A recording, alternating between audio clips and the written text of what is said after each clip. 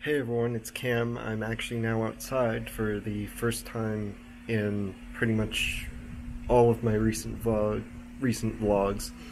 I actually bought myself a few plants because, well, everyone's in kind of quarantine, and if I can't really see many other plants, I might as well have my own. 3 of them are actually the same kind of plant, and the other 2 are different ones. The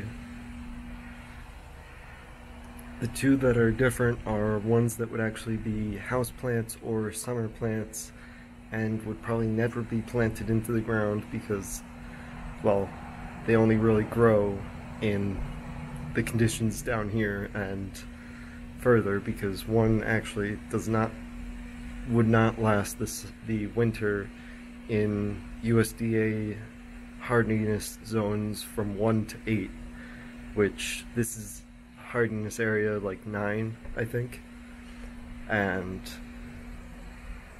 one of them is actually pretty cool because it's got cool looking flowers with like a white border and more purple center to each petal. The other is salvia, and the 3 plants that are like they would be grown anywhere really because they're peppers. 2 are sweet heat, and another one is like a kind of hot snacking type. But anyways, here are the flowers that I'm talking about.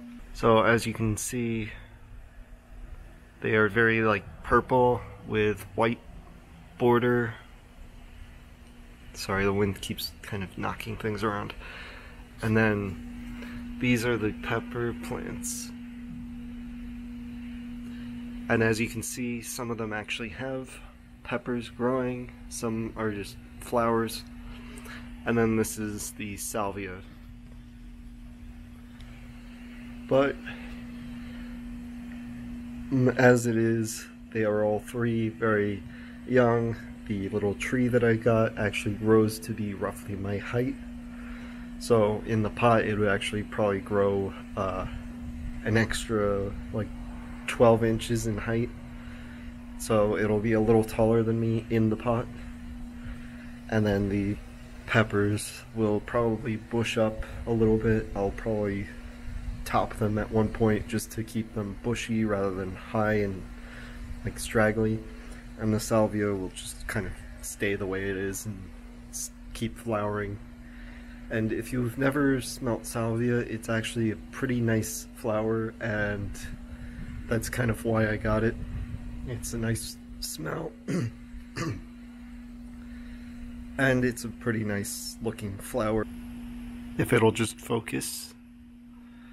But I'm sure you can kind of see that it's a pretty nice looking flower.